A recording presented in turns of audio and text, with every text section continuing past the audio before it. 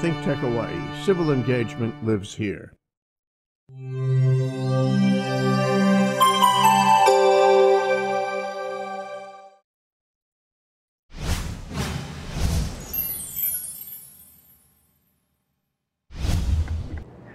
Welcome back to the Cyber Underground. I'm Dave the Cyber Guy. Thanks for joining us again. I will be here for one more episode next week, and then after that I'm going to have to take a break because I'm going out to Las Vegas to attend B-Sides, Black Hat, and the DEF CON cybersecurity conferences all in the first week of August in Las Vegas. That's right, if it gets thermonuclear hot in Vegas, you have to have a cybersecurity conference. That's just the way it has to be every year. So I'm going to go out there and spontaneously burst into flames with the rest of my nerd brethren and hopefully come back with a little bit of a tan and maybe not drink myself into a stupor. Okay, but forget the beer, will you? No beer. Because the end of the day at the conference is the perfect time for you to report back here. Yes, ThinkTech. I will do that, and then I'll start drinking. My guest, Jay Fidell, you'll need to, founder of ThinkTech Hawaii. Welcome, and I am so happy that you get to be here. Our original co-host / guest got sick, so he couldn't be here. But great to have you aboard because you're a database programmer, former attorney, founder of this wonderful organization that we broadcast on every week, and thank you so much for having. And I am fascinated with what you were going to discuss, so I want to discuss that very subject, which I think about all the time. Well, let's set up the foundation of the topic, actually, the separation of families. It was a policy that it's been there, actually, for many years, but it's never truly been universally enforced with such black and white, indiscriminate execution as it is now. This policy actually, as my research has led me to believe, that this was brought to the forefront by Stephen Miller, who works for the president, who, in my opinion, is an absolute Nazi and doesn't care about human people. Must have been picked on ruthlessly as a young man, and now he's taking his vengeance. And unfortunately, the law enforcement agency at the border that's responsible for executing the orders of the president and our border security, they didn't really think this one out. And many people that I discuss with, they tell me, we don't think it's their fault. The president didn't think this out, or the administration didn't think it out. True. However, as we will discuss in a few minutes, other law enforcement agencies have the same kind of policies and don't fall into this trap, which is, once we separate children from their parents, how do we put them back together again when all is well? They didn't think about that. So now we've got this enormous crisis where many children have actually been lost. And the big fear, I guess, is that some of those children might fall into the hands of sexual predators or human traffickers. This is a terrible situation. Slavery. So how could we have solved this problem? And you brought this up. How hard would it be to make a database of people being separated from their children? So once the criminal prosecution was over, once their application for asylum have been processed, that they and their children could be reunited. And really making that kind of a database wouldn't be much of a challenge, now would it? I think you start out with zero, because I think the Immigration Service had no system in place. Right. I mean, it would surprise me if they even wrote the names down on a yellow pad. They had no idea who was on this side of the equation in terms of family and children on that side. No idea what they were going to do if and when somebody asked them to reunite, which is incredibly blind to the realities of our time. I mean, to rationality. It was irrational. This whole agency must have been under some kind of pressure from Washington to act now, separate them, and be damned, we'll worry about it later. That sort of mentality comes from Washington on this. So they went through that. I mean, I don't know if they all were, mean-spirited, but their leadership was mean-spirited to do this, to violently separate parents and children, even young children. So we start out with a carte blanche. They had no system. They had no system, and they have no system today. I mean, every time they do reunite somebody, it's like a miracle, because how can they find them? They don't know who's related to who. And it's interesting that now, weeks after, they're using DNA not to reunite them, but to verify that they're really related. Right. It's a verification. It's a police technique rather than an attempt to unite families in a family sense. And a lengthy one, and one that can't be used if the parents have already been deported and the child's still stuck in here in the U.S., which I believe is tantamount to kidnapping. We're taking your child and we're throwing you out of the country, but we're keeping your kid. I'm sorry, that's kidnapping. I mean, that would be cross-the-border international kidnapping, and we're doing it. Indefensible. I don't think this is indefensible. I mean, heads should roll on this. Anyway, so if we roll it back to the time when they should have been thinking about this, right. Dave, let's design a database system. How would we do that? Well, first of all, well, let's talk about federal government. You can't do a thing in federal government without a policy. You don't write it down on paper. You don't put that in black and white and put that in front of somebody's with a stamp and a signature. And how long does that take? It takes forever. And then you got to hand it over to the next guy who says, oh, yeah, we don't have the budget for this till next year, right? And then you got to go through appropriations. That's the federal government. It's just a slow, slogging, bureaucratic nightmare. But if you could get through that fast, which would be a miracle, yeah, let's talk about that. There's dozens of ways we could do this. And you know this, for small and medium business owners like law offices and medical practitioners and even veterinarians, they start with something like Microsoft Access. Microsoft Access comes with Office 365 Professional. It's available everywhere. Everywhere. It's ubiquitous. It works on all the PCs. It works on a server. It works on a server that can be addressed from all places in the country. Including over the internet. And it can be secured over the internet. It's not the most stable thing, and it can go up to about 10 million rows before breaking. But 10 million rows would have been just fine for only 2,500 kids here. But it would have taken, you know, some kid first year in high school probably could have done this and designed a single table database to say this child belongs to that parent. We could design the fields right now. We could. You want to know everything you can find out about the parents, both of them, or however many they are, and then other members of the family. Right. You probably want to do a DNA test and put the results of that test or the location of the results of that test in that database in a field. You're talking about another expense here. Got to make Sorry. another policy. I don't know why I said that. Stamp, put it in appropriations. Sorry. Accountants have said to say, yeah, we'll pay the money for. You know, the worst part about the administration in general right now, as I call Trump, the orange feathered marmot. He implements things without thinking about them. There's no foresight. He does not forecast correctly, and this is why he's a crappy businessman. He doesn't correctly forecast his business.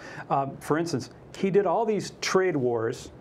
China fought back and said, we're going to hit you in the soybean, like right in the middle of the country and Trump's base. So soybean farmers are feeling the heat from this trade war. So what do? We pay them $12 billion. Which they don't want.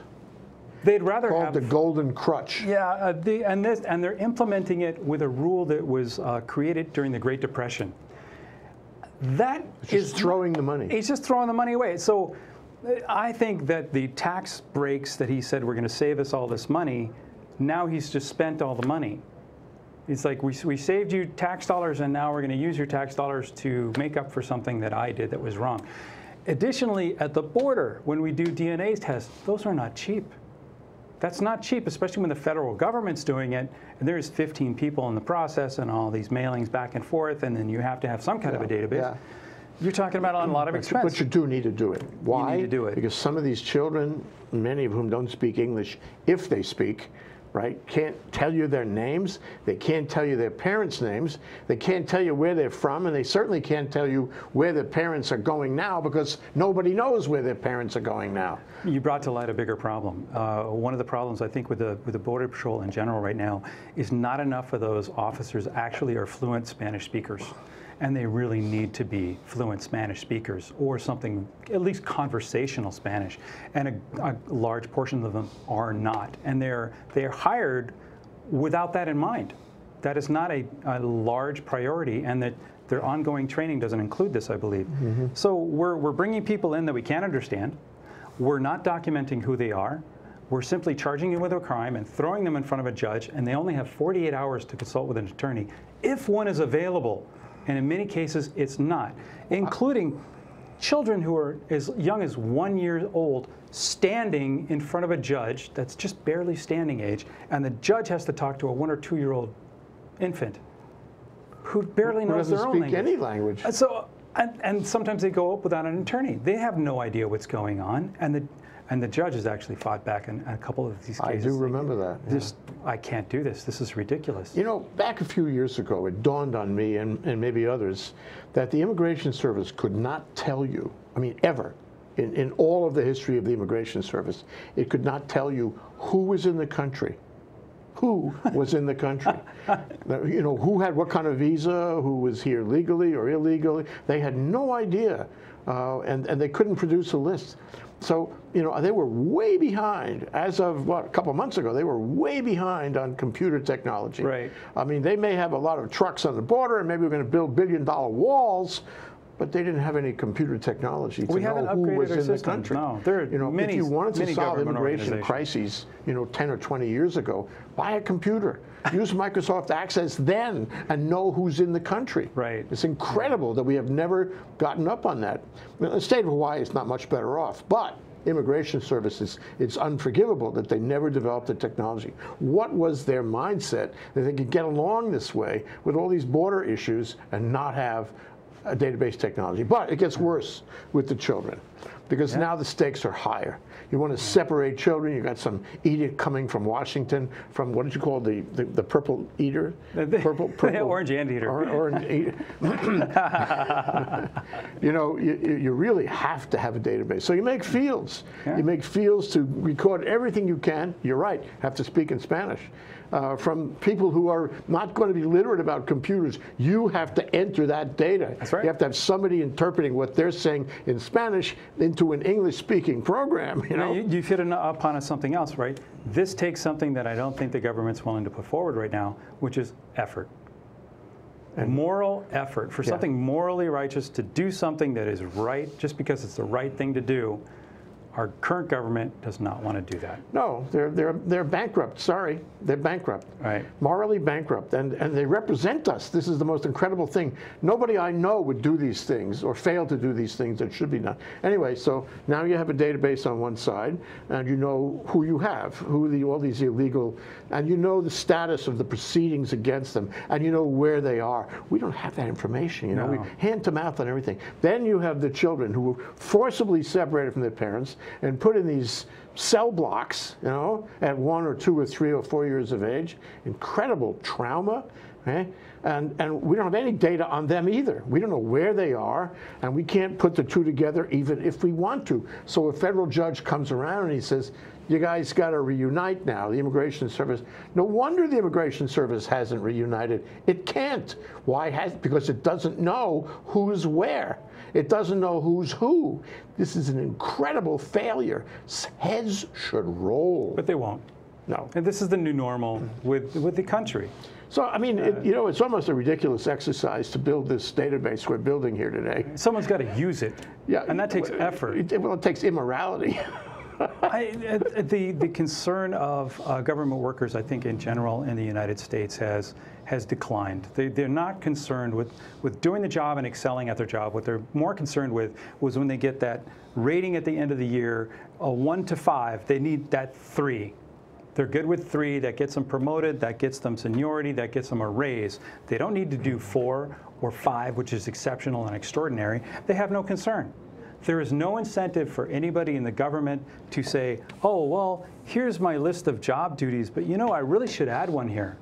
And they'll never do that.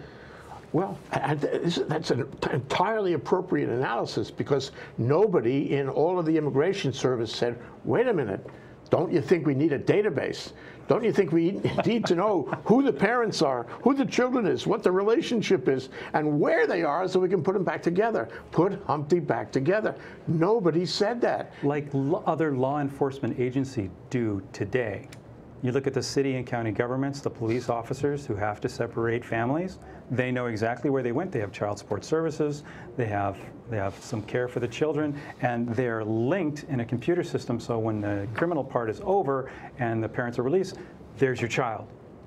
And if it's safe, they get released. You're excluding we're going to take a little break. We're going to come right back right after we. What are we going to pay bills, or would you just have public service announcements? We're going to, you know, breathe freely. Breathe, breathe. Yeah. You teeming masses yearning to be free. We'll take a breath. We'll come back Okay, until then, stay safe.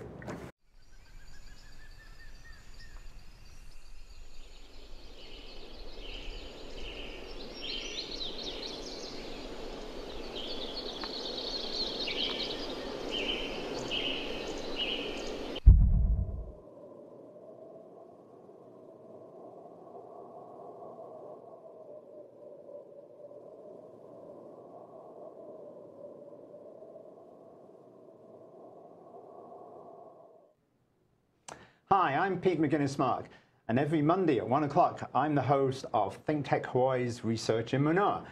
And at that program, we bring to you a whole range of new scientific results from the university, ranging from everything from exploring the solar system to looking at the Earth from space, going underwater, talking about earthquakes and volcanoes, and other things which have a direct relevance not only to Hawaii, but also to our economy. So please try and join me 1 o'clock on a Monday afternoon for ThinkTech Hawaii's Research in Manoa, and see you then. Wow. Welcome back to the Cyber Underground. I'm Dave the Cyber Guy. Came on a little bit fast. Let's do a quick tech minute right now before we get back into our topic and destroy the federal government for its incompetence. I just can't believe it. Let's talk about something called sextortion.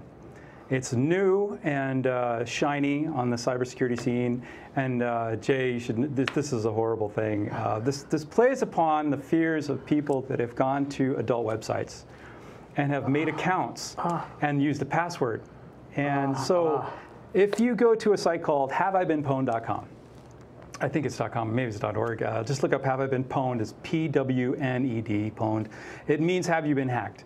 So if you go to this website, you can search email addresses that you formerly used or currently used, and it will tell you this email was included in this breach and that breach at this year. And if you were part of the Sony hack in 2013, if you were part of a Xbox hack, if you were part of the OPM hack. And it'll tell you email's been hacked, so change your password. At the very least, go change your password. Well, to what? Something strong. What? No, what account are you changing the password?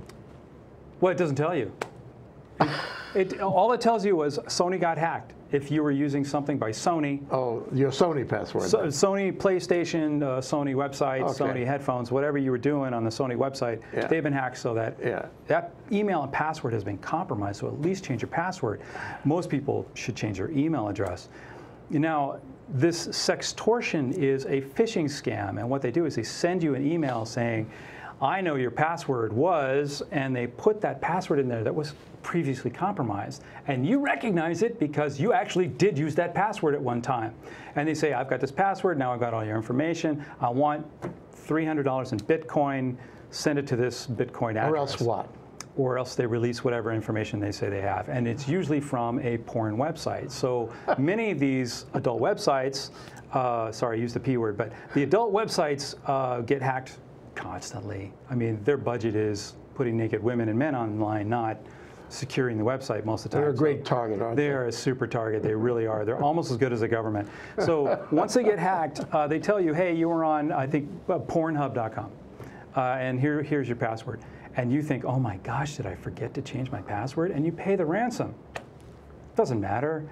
Usually this password is long since gone and you've changed it, but they got your attention by putting something in there that you know about. You got to watch out for these scams. They're getting better and better and better. They're operating on guilt and a desire to not be embarrassed. Yeah, guys, this is absolutely 100% for you. Don't do this. Don't fall victim to this. I can't see any women falling victim to this, but this is along the Ashley Madison lines. Maybe you should just throttle back on the adult websites and not do this so much. Don't make accounts there. It's not safe. Okay. But you know, there's another point inherent in all of that. What's that? Is that phishing is everywhere now. It is everywhere. Every mail you get, that's M-A-I-L, every mail you get, you have got to evaluate to see if you're being phished. Right. Because there's a chance on every single one that you are being phished. Now, Google has a good solution to this. They implemented a, universal secure key, I think they call it. It's a hardware token that you can plug into your computer, your USB port, or use RFID on your phone. Just hold it next to your phone if you've got NFC chip on your phone. Most Androids and iPhones do. And what that does is that authenticates you. It signs your email and authorizes you to log into that device. Now, so instead of a login? Including the login. And most You're going to times, have a login also. you'll put that in, and you'll do a username and password, or some other kind of biometric. So what this has done for 85,000 employees at Google and their parent company, Alphabet, is if somebody receives an email that's supposed to be from an employee at Google, it's now verified because that person also has a hardware token with their digital signature on it. So now the chances that someone can imitate the CEO and get someone to do something like a wire transfer in the name of the CEO, they're nil. So they have not been phished in 2 years now. Using this token. Using this token. Yeah, it's But let me take solution. it further. Let me just to sort of expand the possibility here. And I've been thinking about this for a long time. Passwords are a pain. Sure. I mean, they're a pain in every part of your anatomy, actually. and you know, I mean, I spent so much time, you know, trying to remember. In fact, David Ige is under attack now because he couldn't remember his Twitter password. Oh, at the moment of truth. At the moment of truth in yeah, January. Yeah. But you know, I mean, it happens to everybody. We can't blame him for that. I mean, can you tell me your Twitter password right now? Tell him on the air. Tell him. Why would I say that? Why would you say it on the air? I can remember, but you I'm can't not remember. Okay. But we should remember. Our audience should know that David Ige is our governor here in Hawaii, and we had the missile alert. There was a false alarm in January of this year, and Governor Ige, forgot his password at the moment of truth when he needed to get out the word that it was a false alarm. Thank goodness Tulsi Gabbard was right on the.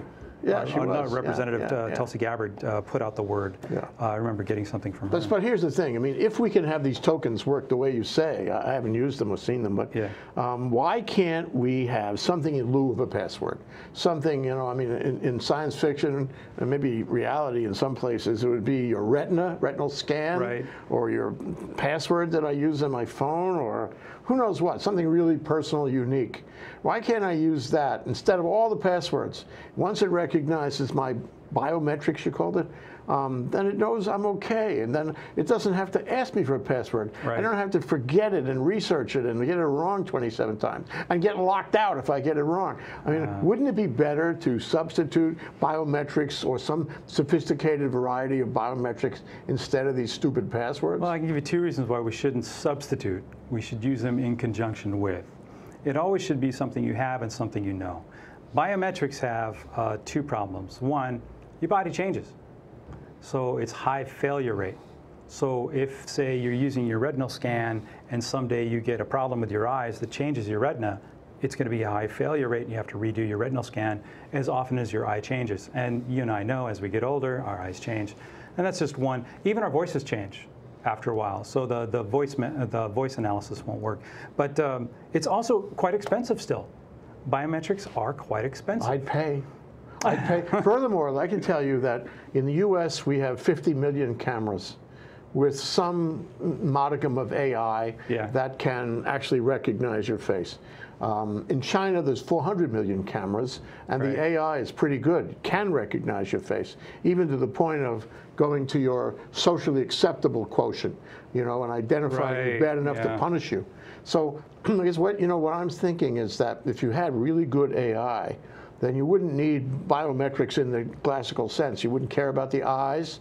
You wouldn't care about the fingerprints. You get a sort of gestalt picture of the person. And the item, the phone or the computer, would look at this gestalt picture and recognize you, you know, by virtue of your bone structure. You know, the whole episode, everything would be sort of conglomerated into a real identity thing. I'd pay for that, because it would you know, avoid this problem about getting old, and it would, you know, avoid the password issue. Isn't this coming, Dave? Not in our lifetime, unfortunately. It's not going to be reliable. Now, let me give you an example. Google is right up there with China in their AI facial recognition, and they actually have an application. You can go online, take your picture, and say, who do I look like? And if you remember the actor Robert Mitchum, apparently he can unlock my phone. No. You and Robert Mitchum? Yes. I'm impressed. Yeah, well, I like it. I don't know who I'm impressed for, you or Robert Mitchum. Yeah, he looks like me. But that's the extent of our AI right now for that gestalt image you're talking about. It really doesn't get to the level that you could seriously trust right now. And I'll give you one more. Okay, go ahead. Right now, to get, years ago, you had to go through a whole process to get DNA. It was a hassle. Yeah. Okay, now 23andMe. Spit in a tube, mail it away. Yeah, yeah. Right. You can't spit in a tube every time you want to log on. That would be too problematic. Right. But maybe coming soon, to get a swab inside of the mouth, whatnot. That's too much trouble too. But maybe a little piece of skin, maybe a little skin, a couple of cells off your finger.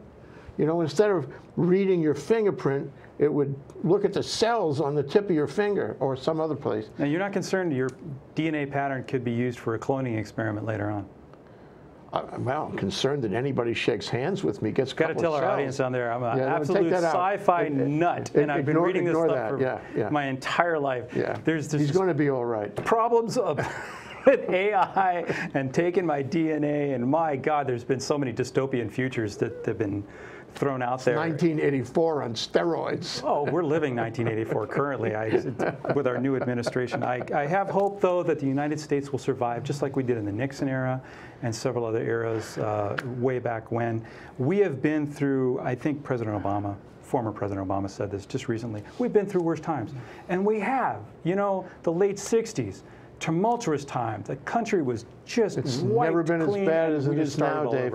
And the thing we were going to talk about here, we have a few minutes left, okay, was whether the Russians are going to do it again in November. Okay, let's talk about that. I think the Russians and the Chinese, we talked about this in my last episode, right? There's different, hackers have different outcomes that they want. I believe the Russian government wants to sow discontent and create chaos in our government. That makes us a weaker foe. If we were to have election interference, which I think we'll have because they succeeded last time, why not this time? They will want to sow chaos. Now, if they did a Republican victory again, a clean sweep, that's smooth sailing. That's not going to be bad. What would really be bad for the country is if we had only one of the houses flip to Democrat. So if we flipped, say, the House of Representatives was Democratic, now they're against the Republican Senate, and we've got this tumultuous, that's what they want. They want the chaos. So I think if we have interference, it'll be a blue wave. Okay, but can we stop them? Can we know that they are doing it? I mean, just because Putin said this and because, a number of people were indicted, forget that conversation. Just operate on the assumption that they have demonstrated they can and they do it. How will we be able to tell? How will we be able to stop them? What is our move here as a country and as individuals? You know what? It always comes back to training, Jay. Training. Everybody's got to be involved in this fight. It is a hive mentality. You have to put the boot soldiers in charge. It is a tactical, not strategic battle. You have to make everybody on the front line aware that every single link they click on an email could open up a command line reverse shell on somebody else's computer in Russia and open up a door to lose all your data or be completely controlled. And nobody would know. What about the tech industry? What about Facebook? Remember Facebook? I know it's ancient history already. So we could do a whole show on Facebook. The data collection right now is being abused, and we have about 30 seconds now. But I'll outline one of the abuses. The data being collected by, say, Amazon and Facebook and several other places is being absorbed by medical insurance companies, who will say, "Oh, look, it looks like your entire company." First Hawaiian Bank, I'm just going to pick on them. Say 25% of your employees bought plus-size clothing last year. So we think you're at risk for diabetes. So we're going to remove diabetes from our offering. No more diabetes. Sure. To prove my point, my medical insurance at UH this year, the state-funded one, several of the offerings of the medical insurance included no diabetes treatment or medication. It's all data-driven decisions to save money for big businesses. How did they get that data? Oh, well, the Republicans are actually supporting this, that you can use data to drive up medical insurance costs if someone's a higher risk. And we can go, well, let's do another show on that. Oh, we got to go, everybody. I'm so sad we got to go. So am I. Back, forth. Thank you for joining us this week, and I will join you next week. And then after that, we'll be at Black Hat DEF CON and hopefully have some content from those conferences and some new scary stuff that'll knock your socks off. So join us again. Until then, stay safe. Thank you, Dave.